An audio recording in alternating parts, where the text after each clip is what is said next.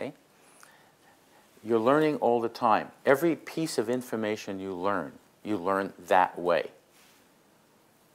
You can't, your brain is always changing in that way.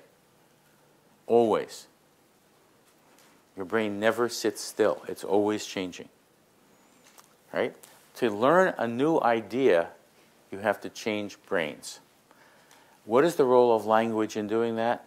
Each word activates a frame. The frame is in a system that activates something else. Now what you want to do is activate a nurturant frame, the nurturant system. You want to use language that activates that and not use language that activates conservative systems. So, how does that work? Why is it that the conservatives are so good at all of this? The answer is they learned through marketing.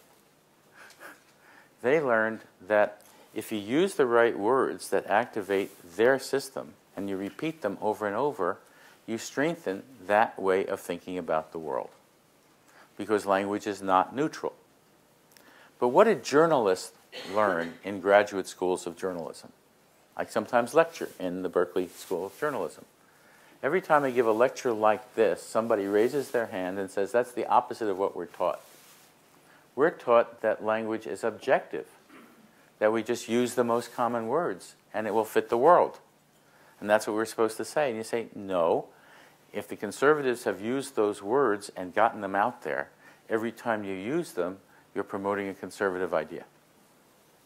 Right? You have to, if you don't believe that idea, you have to not do it, but it's not neutral. Your reporting is usually not neutral. And you have to know that and be aware of it. And they don't want to know that. They want it to be neutral. They don't want that responsibility. And they don't want to have to answer to their editors and people who've hired them to be neutral. They're safe if they use the most common words. Right? Same is true of pollsters. That's another story. Okay, now, this is something that you have to deal with as environmentalists. So one of the questions is, how do you, if you look at the language of environmentalism, a lot of it doesn't make a whole lot of sense to most people. Most people don't know what sustainability means. They don't have a conceptual system, a system of framing for understanding sustainability. They won't get it. If you talk about sustainable consumption, what the hell is that? You know, cap and trade, duh, you know, and so on. As soon as you start talking about these technical terms, people will turn off because they don't have the systems used for it, unless conservatives have given them a system that says, sustainability, they must be liberals. Vote against them. Yeah, or something, right? It's really important to have language that conveys these ideas, but there is a problem. And here is the problem. If you study the languages of the world, and my colleagues do, I'm a linguist, I have colleagues who go around the world doing field work, one of the things that they report back is that every language has a way to express causation, and no language has a way to express systemic causation, causation within a whole system. Direct causation, I picked this up, I put it down, direct causation. What happens in an ecological system is not there in the grammar of a language, anywhere in the world. Because your basic experience as a child growing up is about things like this, not about ecological systems. Okay? And it's not just ecological systems, the economic system has the same problem.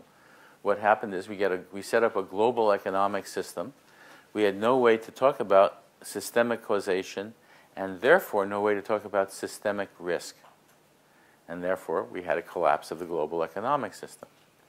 Now, one thing that is usually not reported, and this is another very important thing, the way we think imposes systems of categories. And we categorize things in certain ways depending upon the frames that we have.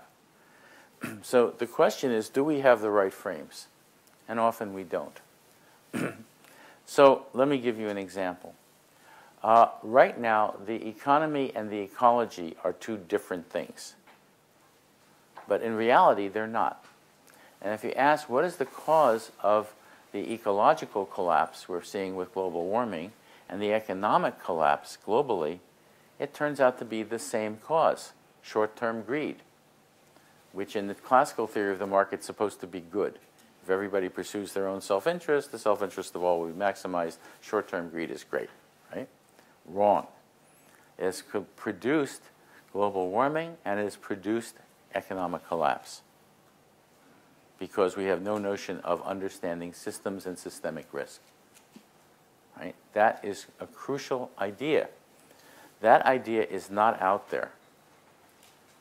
You know, you need to be able to think and talk about both together. Right? That's, you know, because people are used to categorizing them differently. There have to be new frames. How are new frames formed? They're formed by people talking about things in the two frames in such a way that people see the parallelism between them. And when the parallelism is there and can be constructed by the brain will be active, that part will be active in both cases, and the brain will form a new system. Okay? It will form a generalization. But you need to be able to talk about the economic collapse and the ecological collapse together, which we're not now doing. Okay? Now, what I want to do at this point is stop and take your questions and just talk with you, because I mean, you got enough lecturing.